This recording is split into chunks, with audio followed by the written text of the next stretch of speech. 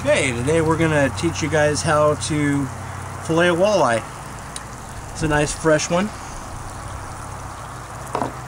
And he's 27 inches long. Pretty nice eating size fish. Walleyes are probably one of the best eating fish on the planet, especially when it comes to freshwater fish. Anyway, he just was freshly killed. And I'm going to show you how to fillet this thing. Now, my way may vary from yours. If you don't like it, don't watch it. But this is how I do it. I use a regular knife. You can use an electric knife if you want. I love these Gerber knives. They're really sharp. They hold an edge really well. And it's got about, I'd say, 10.5, 11 inch blade. It's lightweight and the grip is nice. It won't slip in my hands. What I do is I go against the scales and I want to cut a line from here to here. I'm going to go slow. This is not a video on how fast I can fillet a walleye or anything like this. This is just a nice technique to do it, especially for guys that don't really know how to do it. Now this meat from here to here, all this belly meat, is very fishy tasting, so I'm going to leave it on the fish. I don't even like to eat it. It doesn't taste very good anyway. This meat right here, from here all the way back here, that's all very nice, good eating meat. And so anyway, here's how I'm going to do this right here. Just go right through here and you cut right here, just like that.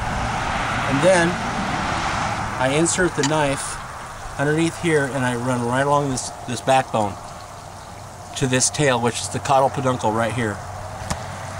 You insert the knife right here like that, and then I just run it right up through here, right along that backbone. Then you want to make sure you're on this side of the rib cage. When I get to this point right here, I want to shove the knife all the way through above the rib cage and the spine, and it should come out right here at the leading edge of the anal fin.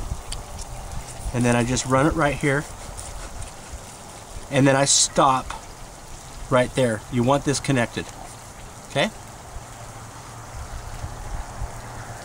Cut it.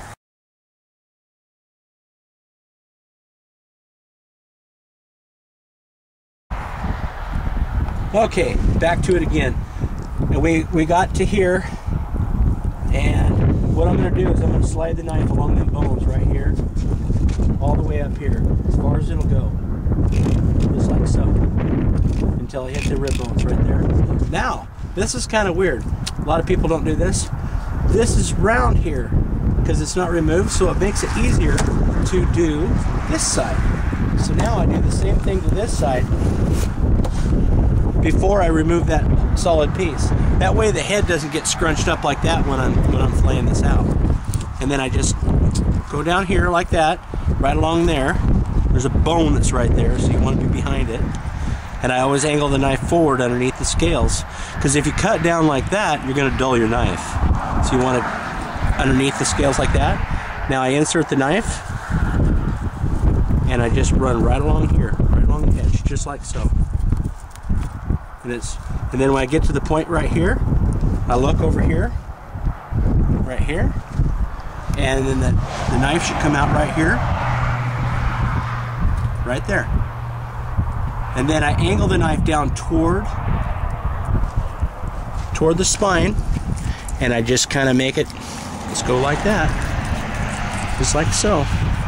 And I stop right there. Then take and just slide the knife along here. Like I said, I'm not doing this super fast. I can do this a lot faster, but I'm doing it slow for the video. Now there's a bunch of bones that come straight up off the rib cage and they come up to here, along here. I just cut right through them.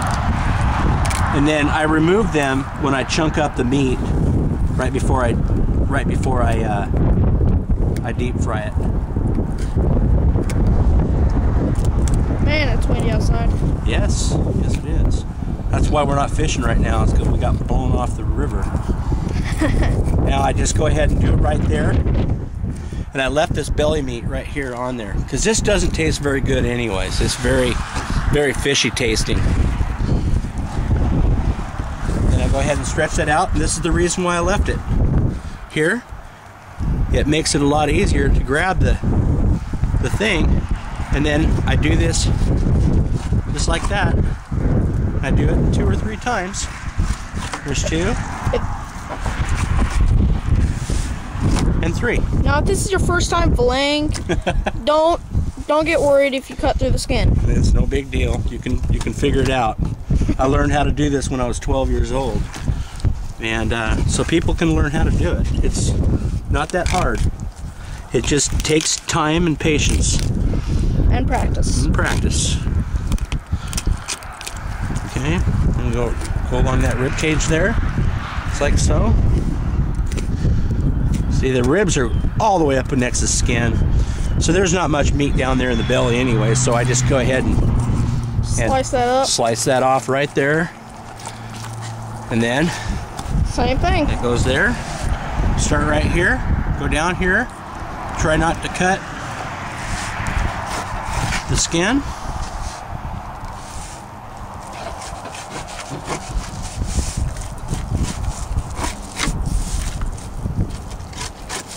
There we go.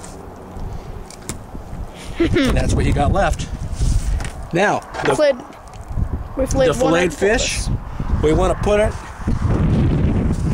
in a bag. If it'll go in there.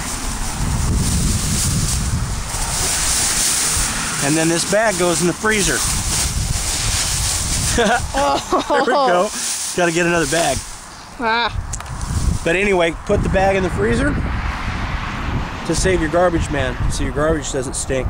Put it out there the day before he comes. And that's how you do it.